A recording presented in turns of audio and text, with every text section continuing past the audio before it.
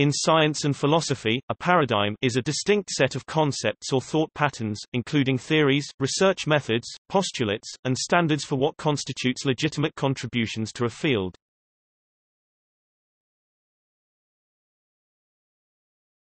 Topic: Etymology. Paradigm comes from Greek paradigma, pattern, example, sample. From the verb paradeknomy, exhibit, represent, expose, and that from para, beside, beyond, and deknomy, to show, to point out. In rhetoric, paradigma is known as a type of proof. The purpose of paradigma is to provide an audience with an illustration of similar occurrences. This illustration is not meant to take the audience to a conclusion, however it is used to help guide them there. One analogy of how a paradigma is meant to guide an audience would be a personal accountant. It is not the job of a personal accountant to tell the client exactly what and what not to spend their money on, but to aid in guiding the client as to how money should be spent based on their financial goals. Anaximenes defined paradigma as actions that have occurred previously and are similar to, or the opposite of, those which we are now discussing. The original Greek term paradigma was used in Greek texts such as Plato's Timaeus 28a as the model or the pattern that the demiurgos used to create the cosmos. The term had a technical meaning in the field of grammar. The 1900 Merriam-Webster dictionary defines its technical use only in the context of grammar or, in rhetoric, as a term for an illustrative parable or fable. In linguistics, Ferdinand de Saussure used paradigm to refer to a class of elements with similarities. The Merriam-Webster Online Dictionary defines this usage as a philosophical and theoretical framework of a scientific school or discipline within which theories, laws, and generalizations and the experiments performed in support of them are formulated. Broadly, a philosophical or theoretical framework of any kind. The Oxford Dictionary of Philosophy attributes the following description of the term to Thomas Kuhn's The Structure of Scientific Revolutions. Kuhn suggests that certain scientific works, such as Newton's Principia or John Dalton's New System of Chemical Philosophy 1808, provide an open-ended resource, a framework of concepts, results, and procedures within which subsequent work is structured. Normal science proceeds within such a framework or paradigm. A paradigm does not impose a rigid or mechanical approach, but can be taken more or less creatively and flexibly.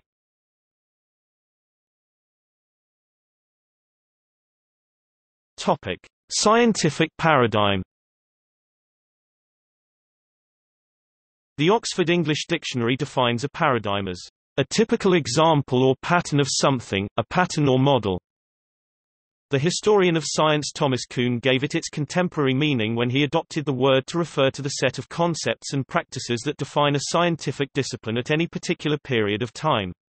In his book, The Structure of Scientific Revolutions, first published in 1962, Kuhn defines a scientific paradigm as universally recognized scientific achievements that, for a time, provide model problems and solutions for a community of practitioners, i.e., what is to be observed and scrutinized, the kind of questions that are supposed to be asked and probed for answers in relation to this subject, how these questions are to be structured, what predictions made by the primary theory within the discipline, how the results of scientific investigation should be interpreted, how an experiment is to be conducted, and what equipment is available to conduct the experiment. In The Structure of Scientific Revolutions, Kuhn saw the sciences as going through alternating periods of normal science, when an existing model of reality dominates a protracted period of puzzle solving, and revolution, when the model of reality itself undergoes sudden drastic change. Paradigms have two aspects. Firstly, within normal science, the term refers to the set of exemplary experiments that are likely to be copied or emulated. Secondly, underpinning this set of exemplars are shared preconceptions, made prior to, and conditioning, the collection of evidence. These preconceptions embody both hidden assumptions and elements that he describes as quasi-metaphysical. The interpretations of the paradigm may vary among individual scientists. Kuhn was at pains to point out that the rationale for the choice of exemplars is a specific way of viewing reality. That view and the status of exemplar are mutually reinforcing. For well-integrated members of a particular discipline, its paradigm is so convincing that it normally renders even the possibility of alternatives unconvincing and counterintuitive. Such a paradigm is opaque, appearing to be a direct view of the bedrock of reality itself, and obscuring the possibility that there might be other, alternative imageries hidden behind it. The conviction that the current paradigm is reality tends to disqualify evidence that might undermine the paradigm itself. This in turn leads to a build-up of unreconciled anomalies. It is the latter that is responsible for the eventual revolutionary overthrow of the incumbent paradigm, and its replacement by a new one. Kuhn used the expression paradigm shift, see below, for this process, and likened it to the perceptual change that occurs when our interpretation of an ambiguous image flips over from one state to another. The rabbit-duck illusion is an example. It is not possible to see both the rabbit and the duck simultaneously. This is significant in relation to the issue of incommensurability, see below. An example of a currently accepted paradigm would be the Standard Model of physics. The scientific method allows for orthodox scientific investigations into phenomena that might contradict or disprove the Standard Model, however grant funding would be proportionately more difficult to obtain for such experiments, depending on the degree of deviation from the accepted Standard Model theory the experiment would test for. To illustrate the point, an experiment to test for the mass of neutrinos or the decay of protons, small departures from the model, is more likely to receive money than experiments that look for the violation of the conservation of momentum, or ways to engineer reverse time travel. Mechanisms similar to the original Kuhnian paradigm have been invoked in various disciplines other than the philosophy of science. These include, the idea of major cultural themes, worldviews and see below, ideologies, and mindsets. They have somewhat similar meanings that apply to smaller and larger scale examples of disciplined thought. In addition, Michel Foucault used the terms episteme and discourse, mathesis and taxonomia, for aspects of a paradigm in Kuhn's original sense.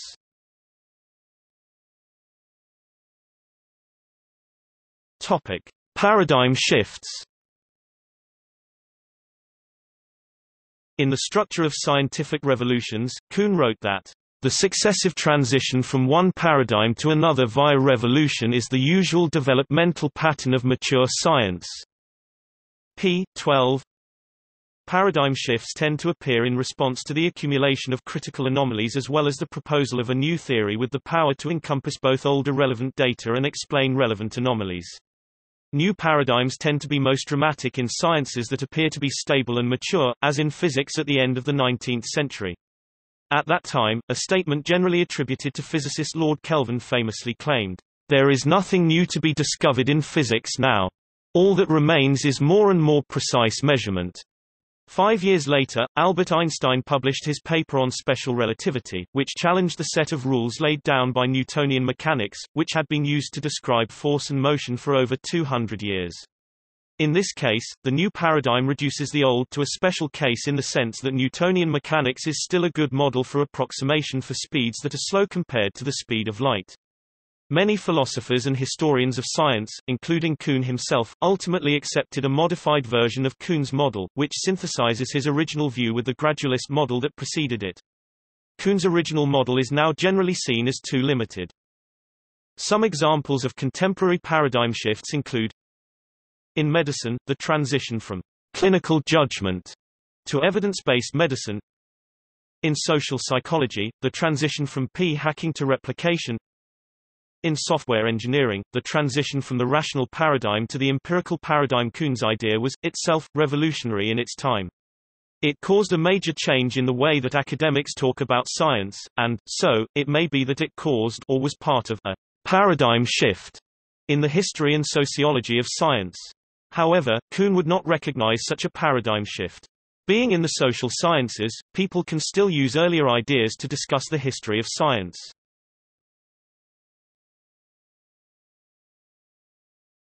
Topic: Paradigm paralysis. Perhaps the greatest barrier to a paradigm shift, in some cases, is the reality of paradigm paralysis, the inability or refusal to see beyond the current models of thinking. This is similar to what psychologists term confirmation bias. Examples include rejection of Aristarchus of Samos, Copernicus, and Galileo's theory of a heliocentric solar system, the discovery of electrostatic photography, xerography and the quartz clock.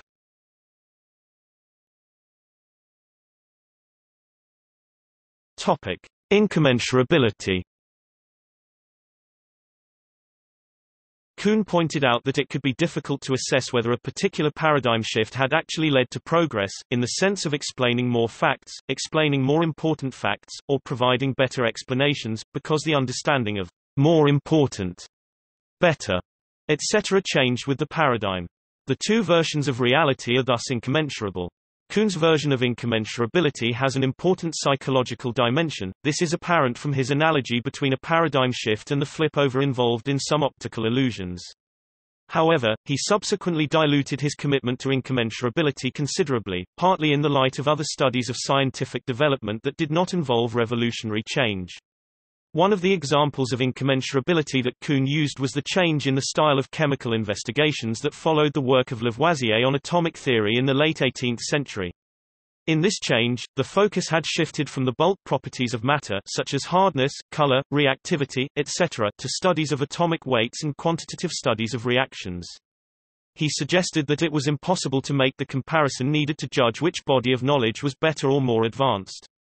However, this change in research style and paradigm eventually, after more than a century, led to a theory of atomic structure that accounts well for the bulk properties of matter. See, for example, Brady's general chemistry.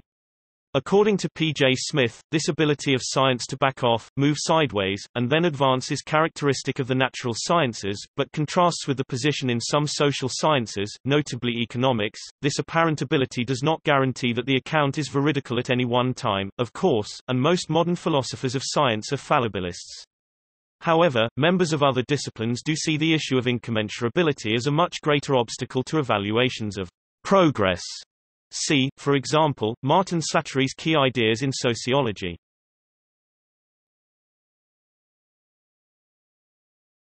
Topic: Subsequent developments. Opaque Kuhnian paradigms and paradigm shifts do exist. A few years after the discovery of the mirror neurons that provide a hard-wired basis for the human capacity for empathy, the scientists involved were unable to identify the incidents that had directed their attention to the issue. Over the course of the investigation, their language and metaphors had changed so that they themselves could no longer interpret all of their own earlier laboratory notes and records.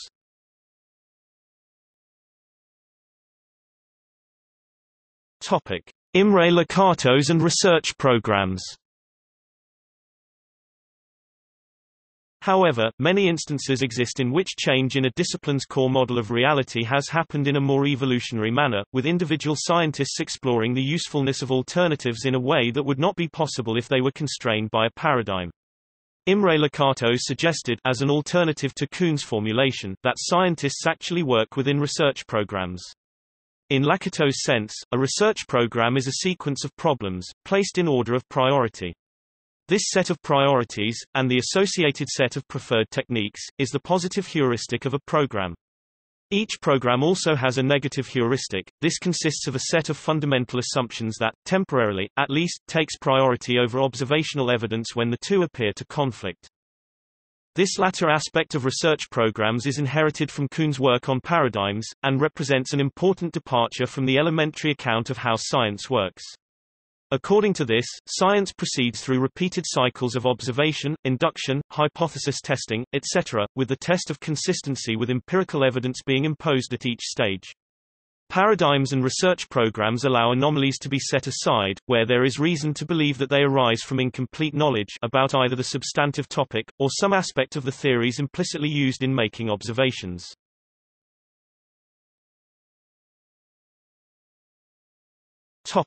Larry Laudan, Dormant anomalies, fading credibility, and research traditions.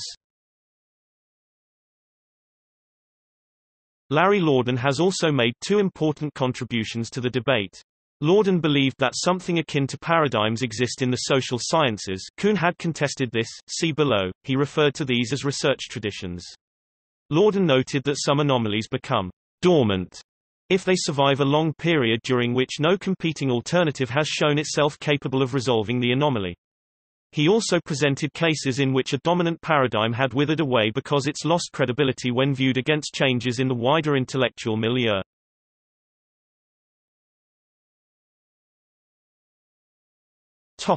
In social sciences, Kuhn himself did not consider the concept of paradigm as appropriate for the social sciences. He explains in his preface to The Structure of Scientific Revolutions that he developed the concept of paradigm precisely to distinguish the social from the natural sciences.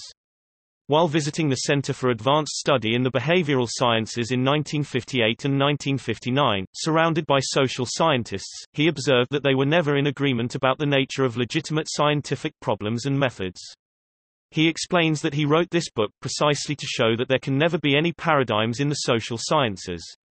Matthieu Dogen, a French sociologist, in his article, Paradigms in the Social Sciences, develops Kuhn's original thesis that there are no paradigms at all in the social sciences since the concepts are polysemic, involving the deliberate mutual ignorance between scholars and the proliferation of schools in these disciplines.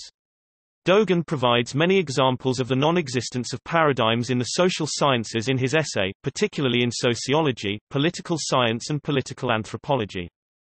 However, both Kuhn's original work and Dogen's commentary are directed at disciplines that are defined by conventional labels, such as sociology. While it is true that such broad groupings in the social sciences are usually not based on a Kuhnian paradigm, each of the competing sub-disciplines may still be underpinned by a paradigm, research program, research tradition, and/or professional imagery. These structures will be motivating research, providing it with an agenda, defining what is and is not anomalous evidence, and inhibiting debate with other groups that fall under the same broad disciplinary label. A good example is provided by the contrast between Skinnerian radical behaviorism and personal construct theory (PCT) within psychology. The most significant of the many ways these two sub-disciplines of psychology differ concerns meanings and intentions. In PCT, they are seen as the central concern of psychology. In radical behaviorism, they are not scientific evidence at all, as they cannot be directly observed. Such considerations explain the conflict between the Kuhn-Dogen view, and the views of others including Larry Laudan, see above, who do apply these concepts to social sciences. Hander, M.L. 1986, introduced the idea of social paradigm in the context of social sciences. He identified the basic components of a social paradigm. Like Kuhn, Hander addressed the issue of changing paradigm, the process popularly known as paradigm shift. In this respect, he focused on social circumstances that precipitate such a shift and the effects of the shift on social institutions, including the institution of education. This broad shift in the social arena, in turn, changes the way the individual perceives reality. Another use of the word paradigm is in the sense of worldview. For example, in social science, the term is used to describe the set of experiences, beliefs and values that affect the way an individual perceives reality and responds to that perception. Social scientists have adopted the Kuhnian phrase, paradigm shift, to denote a change in how a given society goes about organizing and understanding reality. A dominant paradigm refers to the values, or system of thought, in a society that are most standard and widely held at a given time. Dominant paradigms are shaped both by the community's cultural background and by the context of the historical moment. Hutchin outlines some conditions that facilitate a system of thought to become an accepted dominant paradigm. Professional organizations that give legitimacy to the paradigm. Dynamic leaders who introduce and purport the paradigm. Journals and editors who write about the system of thought. They both disseminate the information essential to the paradigm and give the paradigm legitimacy. Government agencies who give credence to the paradigm. Educators who propagate the paradigm's ideas by teaching it to students. Conferences conducted that are devoted to discussing ideas central to the paradigm. Media coverage. Lay groups, or groups based around the concerns of lay persons, that embrace the beliefs central to the paradigm. Sources of funding to further research on the paradigm. Topic: Other uses. The word paradigm is also still used to indicate a pattern or model or an outstandingly clear or typical example or archetype. The term is frequently used in this sense in the design professions. Design paradigms or archetypes comprise functional precedents for design solutions. The best-known references on design paradigms are Design Paradigms, a sourcebook for creative visualization, by Wake, and Design Paradigms by Petrosky. This term is also used in cybernetics. Here it means, in a very wide sense, a conceptual protoprogram for reducing the chaotic mass to some form of order. Note the similarities to the concept of entropy in chemistry and physics. A paradigm there would be a sort of prohibition to proceed with any action that would increase the total entropy of the system. To create a paradigm requires a closed system that accepts changes. Thus a paradigm can only apply to a system that is not in its final stage. Beyond its use in the physical and social sciences, Kuhn's paradigm concept has been analyzed in relation to its applicability in identifying paradigms with respect to worldviews at specific points in history. One example is Matthew Edward Harris's book The Notion of Papal Monarchy in the 13th Century, The Idea of Paradigm in Church History. Harris stresses the primarily sociological importance of paradigms, pointing towards Kuhn's second edition of The Structure of Scientific Revolutions. Although obedience to popes such as Innocent III and Boniface VIII was widespread, even written testimony from the time showing loyalty to the pope does not demonstrate that the writer had the same worldview as the Church, and therefore pope, at the center. The difference between paradigms in the physical sciences and in historical organizations such as the Church is that the former, unlike the latter, requires technical expertise rather than repeating statements. In other words, after scientific training through what Kuhn calls exemplars, one could not genuinely believe that, to take a trivial example, the Earth is flat, whereas thinkers such as Giles of Rome in the 13th century wrote in favor of the Pope, then could easily write similarly glowing things about the King. A writer such as Giles would have wanted a good job from the Pope, he was a papal publicist. However, Harris writes that scientific group membership is not concerned with desire, emotions, gain, loss and any idealistic notions concerning the nature and destiny of humankind, but simply to do with aptitude, explanation, and cold description of the facts of the world and the universe from within a paradigm.